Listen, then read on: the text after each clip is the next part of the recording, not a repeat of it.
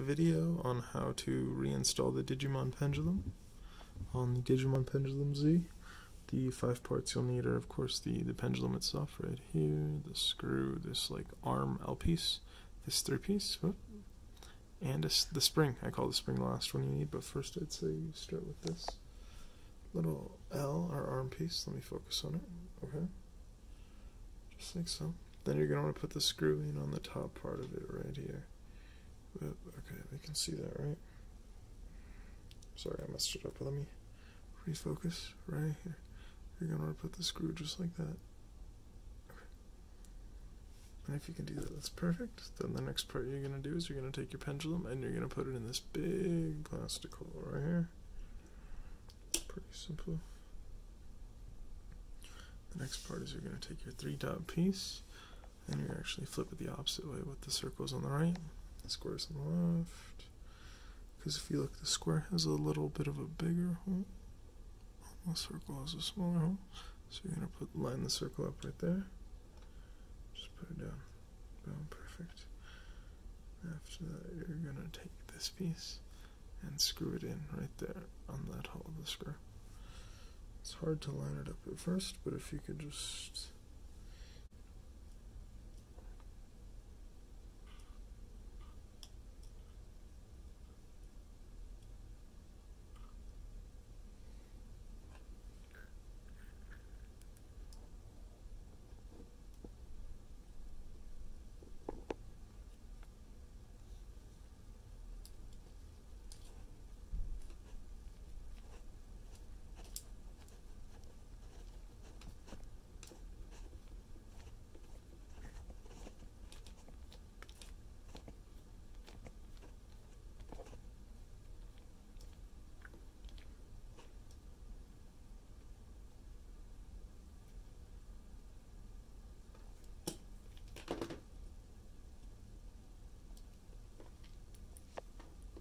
There you go.